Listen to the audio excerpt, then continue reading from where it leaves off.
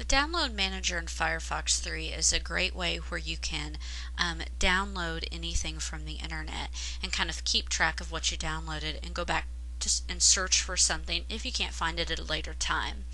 So I have a PDF file here that I would actually like to download.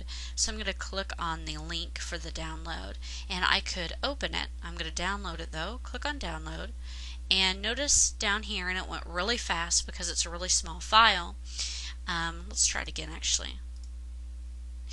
And if you watch down here, it's going to show you how much time is left and what you're downloading.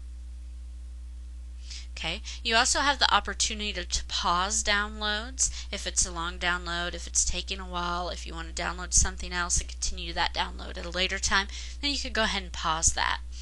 Now I have my downloads list right here. And what I can do is I can search. So if I kind of remember what it's called, I could search for nutrition.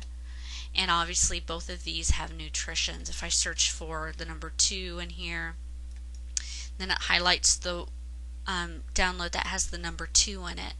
I also, if I have a lot of downloads here, then I'll get a scroll bar and I can simply scroll down and find the download. And then at that point I can right click on it and I can open it, I can copy the link, I can remove it from the list. If I want to clear the list, then I just press this button and it would go ahead and clear my download list. So that's how you can use the download manager in Firefox 3.